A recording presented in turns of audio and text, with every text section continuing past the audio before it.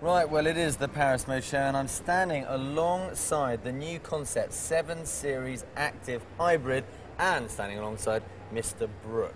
Now, Mr. Bruch, first of all, we see these two big words here written across the car, EfficientDynamics. Is that right, that now EfficientDynamics is in everything from the first series to the 7 Series? That's absolutely right. We started with EfficientDynamics last year, 2007, covering with all these CO2 measures now the whole model line. And we now do a further next step within EfficientDynamics, which is ActiveHybrid technology for certain segments. Yeah, so how does ActiveHybrid fit in? We started with those measures which we can offer at no extra cost as a standard equipment through the overall model line. We got the World Green Car of the Year award for EfficientDynamics as it is so far. And now we make a next step for even further CO2 reduction for a large luxury sedan, the 7 Series ActiveHybrid. It's all good news. Now in here, we're not going to have a look at it, but under here we have a V8, which is unusual for an ActiveHybrid.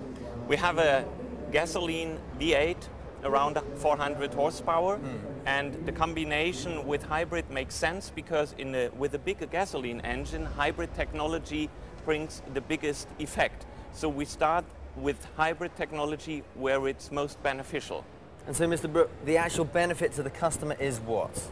Up to 20% better fuel economy, while BMW typical performance is still the same as it was beforehand. The BMW hybrid always is the sports hybrid within hybrids. And just tell me, we're seeing two concept cars here. We're seeing this, the 7 Series, but also the X6 ActiveHybrid.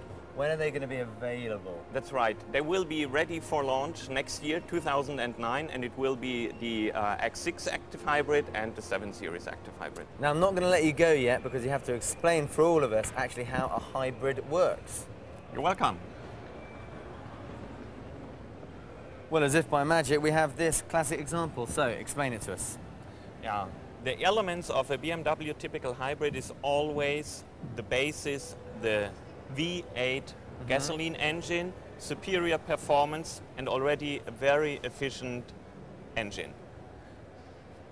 On top, and as the first hybrid component, we have an electric motor.